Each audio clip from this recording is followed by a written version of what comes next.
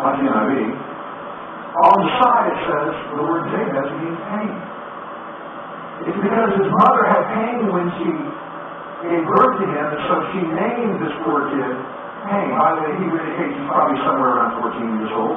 So now we've got teenage Jabez, and Jabez's name means pain. Means every time he's called from his room, or every time he sits somewhere, every time his name is used, he's reminded of the fact he caused his mother pain. And if his name doesn't remind him, she'll remind him.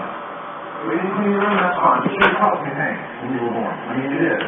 You know? WUA also. Now, I grew up in Europe. I've already showed that slide. That was my teenagers. But it just so happened that most of my friends.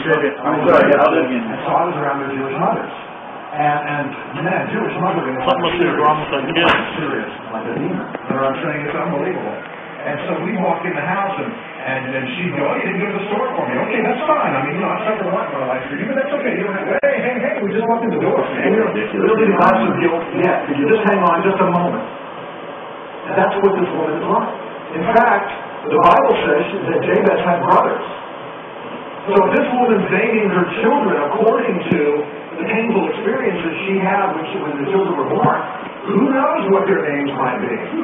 Bedpan too cold, Nurse Rude, Bill too big. I mean, who knows? I'm from a Native American background. We name our people some oddball things too, right? Whatever's happening on the day, deer dances in snow. That's a guy's name I know. Deer dancing in snow is his name in Cherokee. And all kinds of stuff. Rabbit ran, all kinds of craziness. Oreos fell from cabinet. I mean, you just have no idea what it might be. Crazy Cherokee naming people anything. Remember what's going on here. Okay?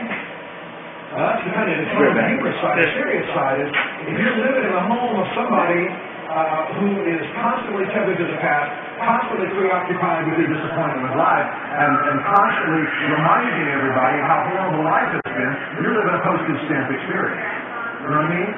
You're living in a small, bitter, angry, backward-looking, hey, Mom, could you pass the salt? Yes, that reminds me of the time that it didn't go well for me in college. You're like, Mom, just the salt, really. That's all I'm looking for here. If I get some lunch money. Oh, you kids, I remember when I was, and they just go, oh, please, shoot me now. And so, this is what he's doing.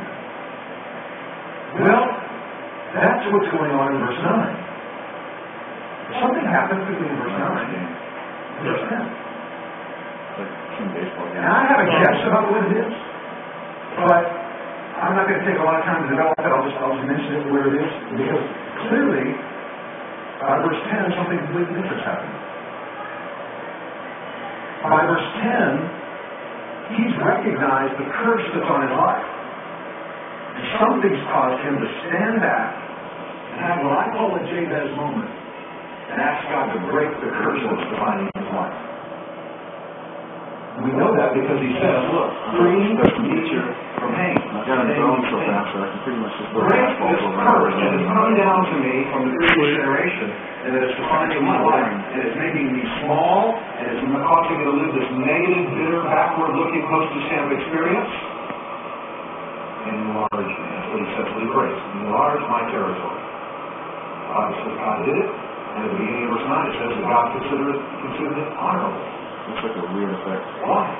What happened between verse 9 and verse 10 that caused Jabez to realize that anything could be better? Most people, in my opinion, who are, in my experience, who are backward and bitter and angry and I don't mean backward, financially or something. How about looking backward all the time at what's happened previously in life and the negative of it?